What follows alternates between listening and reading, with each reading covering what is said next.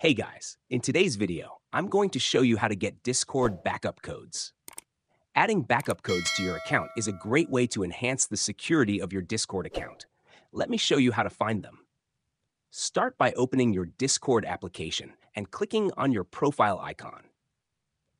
Next, click on the gear icon at the top right corner. From there, select Account and scroll down to find the option for Enable Two-Factor Authentication, 2FA, Setter. Click on this option, then enter your Discord password and hit OK. You'll now need to download an authenticator app, such as Google Authenticator. If you already have one installed, you can use it. Click on Next, and you'll see a two-factor authentication setup key. Open your Authenticator app, click on the ++ jaw icon, and choose Add a Setup Key.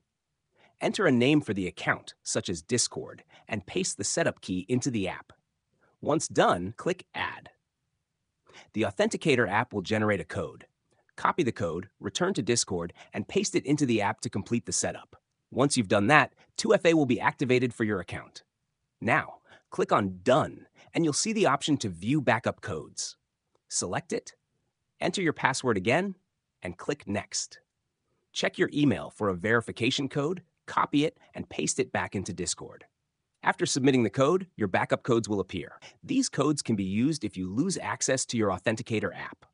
If needed, you can generate new backup codes by scrolling down and selecting Generate New Backup Codes.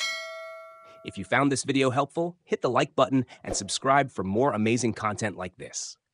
Thanks for watching.